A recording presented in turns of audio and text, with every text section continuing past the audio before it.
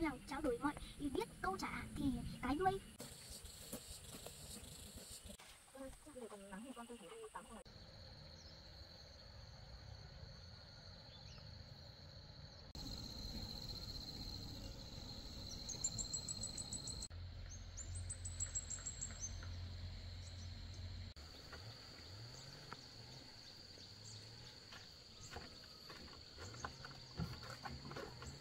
Bà đi đâu sớm thế nhỉ? Công nhận là cụ Tâm thật đấy. Lúc nào cũng dậy sớm hơn mình nhiều. Mình buồn răng đã.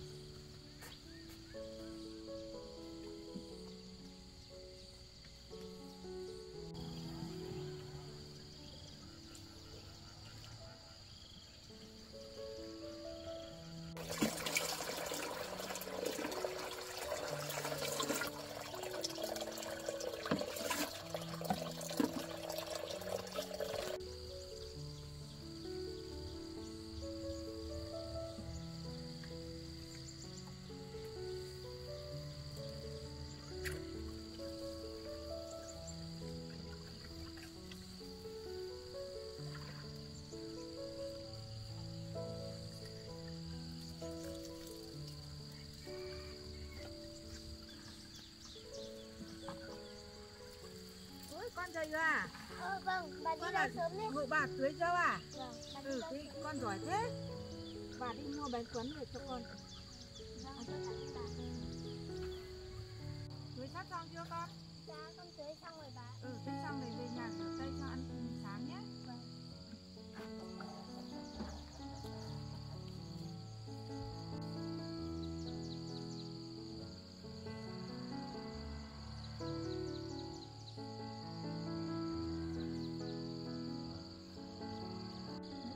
Đi làm ngoài bảo ăn cho nó sáng nhé con nhé.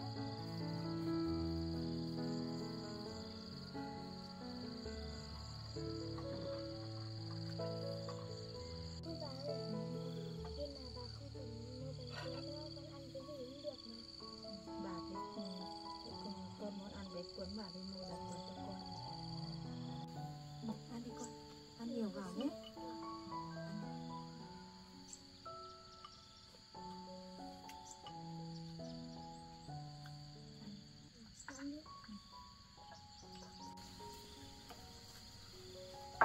Có thấy ngon không? Dạ có, ngon lắm bà.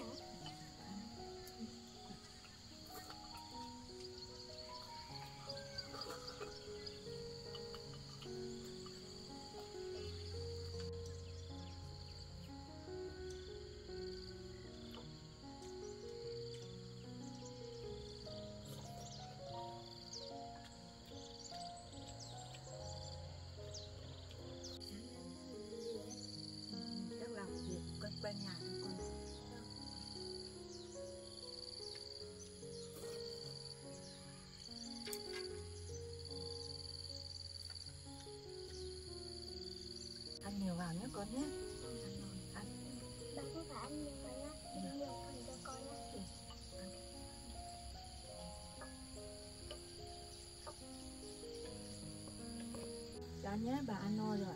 Vâng.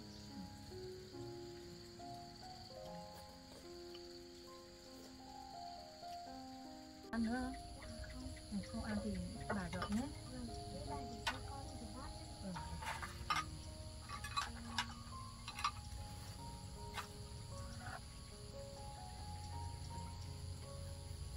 Đấy, bánh cuốn vẫn còn nhiều nhé, bà để lại lúc nào con đói thì con ăn nhé.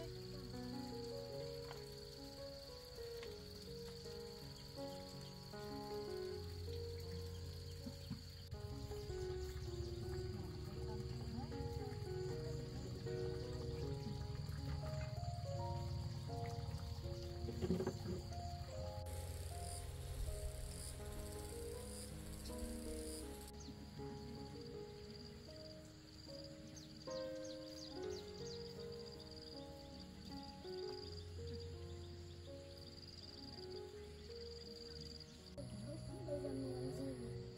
Hay là con ở nhà bà đi lấy lá rang nhé. Con ở nhà học bài nhé. Cho con đi với. Thôi cái chỗ đấy rộng lắm, con không đi được đâu. Con ở nhà học bài thôi nhé. Bà khác đi.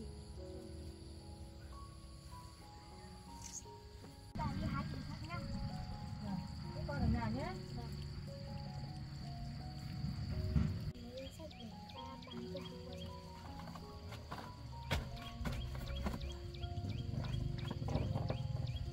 Con tin khôn đấu trí với sư tử. Sư tử là chúa tể vì trong khu với chim công ngày xưa có một nơi gọi là vương quốc chim công ở gần một khu rừng rực rạp. Nơi đó có cảnh vật vô cùng tươi, để đó đều có một bộ quần áo làm từ lông chim công. Khi khoác lên người thì có thể bay lượn tự do. Thôi mình không đặt cái này nữa, mình đi lượn chỗ này.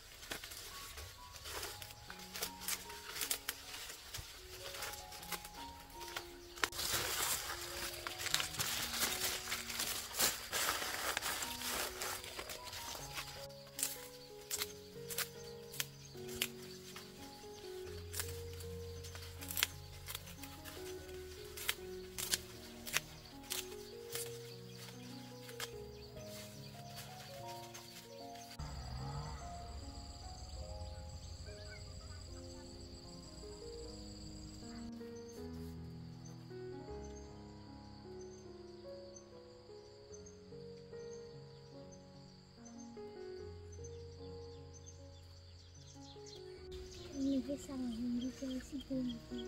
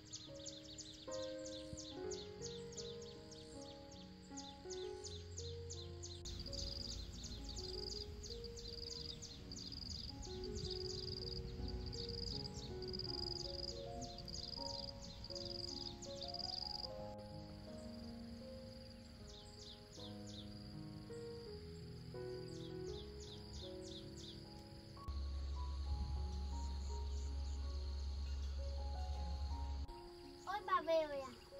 Ừ, bà về rồi. Có nhiều nhưng mà bà không biết mùa này họ có lấy không, bà lấy bằng này xong bà mang đi bán cho họ có lấy không? Bà lấy bằng này xong bà mang đi bán cho hỏi xem nếu mà họ lấy thì lần sau mình không lấy.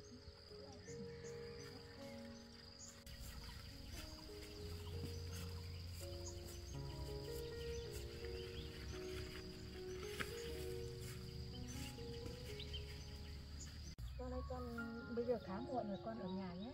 Bà mang lá đi xem họ có mua không nhé.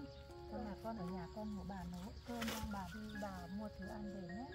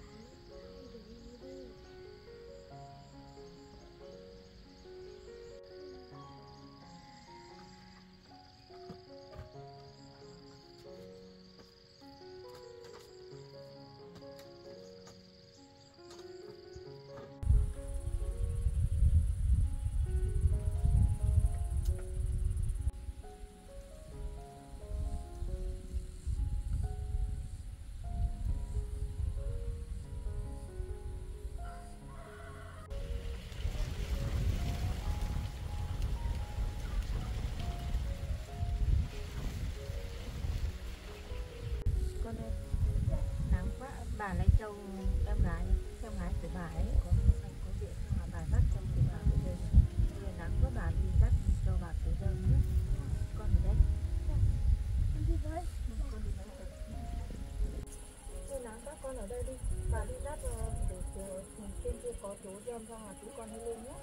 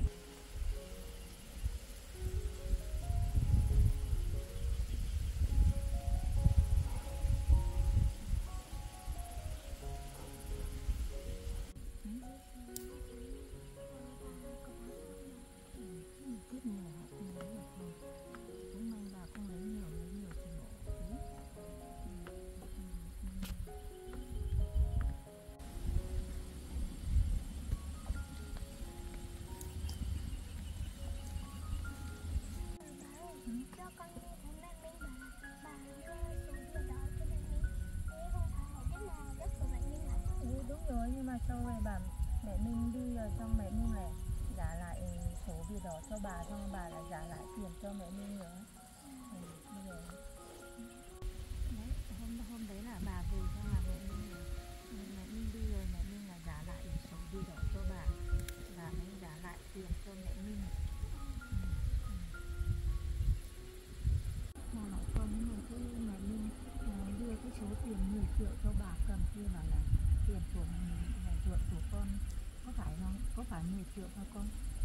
Không phải là hôm nọ mẹ mình bảo là 10 triệu bà. Mẹ mình cứ đưa cho bà 10 triệu.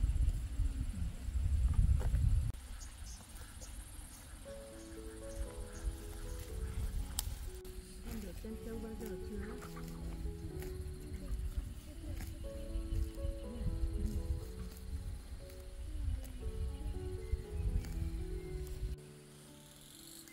Con cứ đi gần con trâu này nó hiền hả con?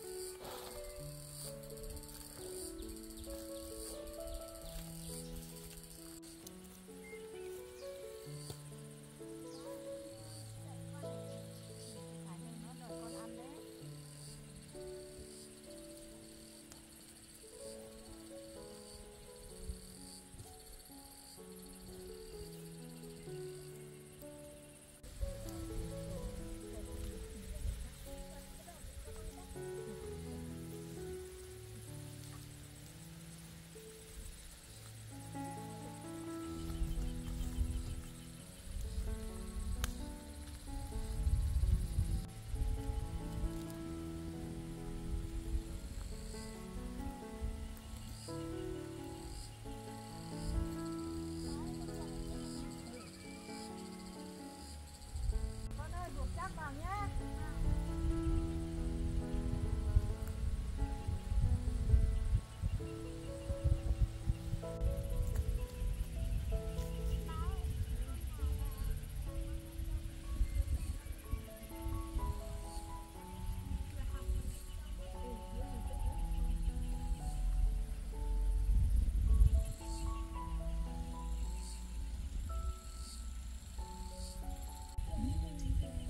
Nắng quá mình không làm được cái gì đâu con ạ.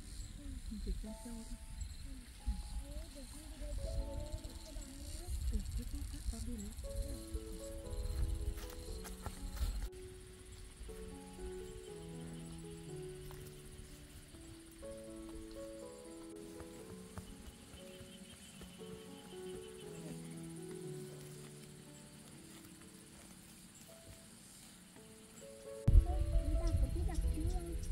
Bà không biết biết thôi con ạ.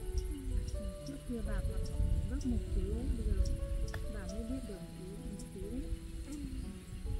Thế thì con đọc cho bạn nghe nhé. Chuyện là trong rừng. Tối hôm qua trong khu rừng bỗng nhiên xảy ra rất nhiều chuyện kỳ lạ. Cái đuôi sặc sỡ của chim công bỗng nhiên không hệt như chuột đồng, bộ lông mềm mượt khỉ vàng bỗng nhiên trở nên đen đúa và cứng như lông nhím, khiến cho khỉ mẹ không nhận ra con mình. Khỉ con không có mẹ, không được uống sữa nên đói quá. Động vật trong khu rừng mọi người thấy câu thấy chuyện kỳ lạ xảy ra liền đúng năm ba lại bàn tán công bị mất đuôi đang ngồi khóc kia kìa, nên nói đêm qua cú mèo khóc đấy mình chỉ con khóc trông. Cú mèo trao đổi mọi biết câu trả thì cái đuôi của công ở đâu và đuôi của khỉ con là do ai. Người nhìn nhau không ai lời là gì. Lúc đó gấu trúc mẹ nói hãy là đi hỏi bác.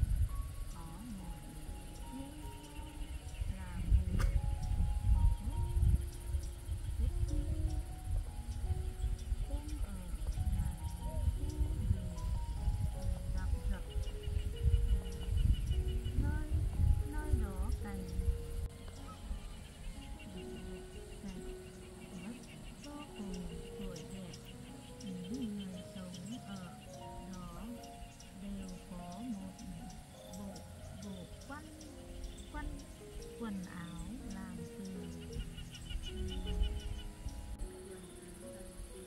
lông chim công.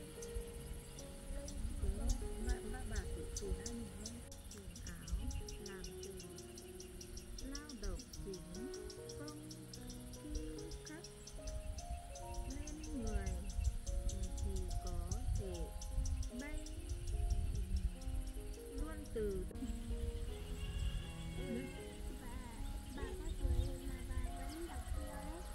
bà đọc yếu kém hơn con đấy con đọc đi. Công chúa chim công. Mắt của bà nhìn không gió máy rồi đấy con ạ.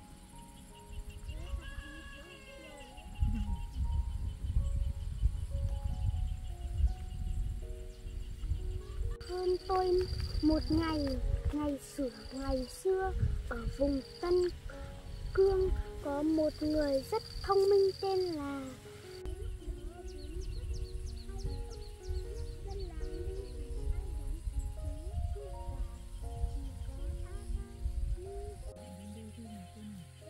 Tôi để đây cho nó ăn cổ xong rồi mình để lấy dao chặt cổ kia con nọ máy xúc lấy ra thì chắc thôi là con.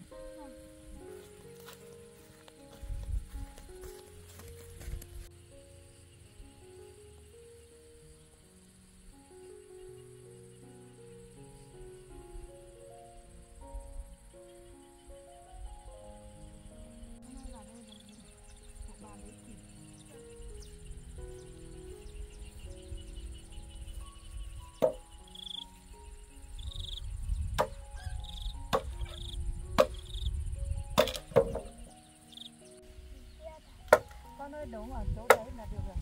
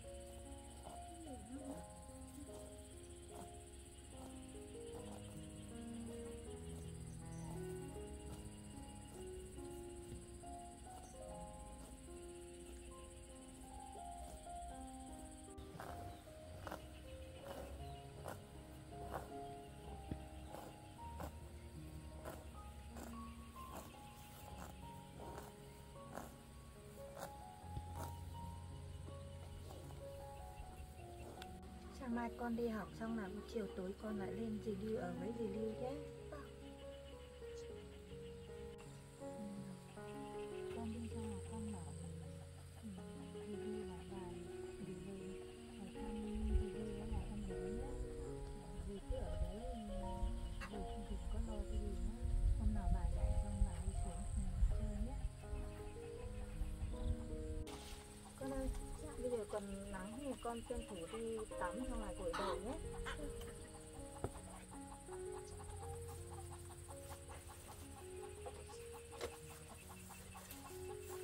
Con cắt từ đầu tắm rửa nhé, bà đi bộ châu ấy nhé.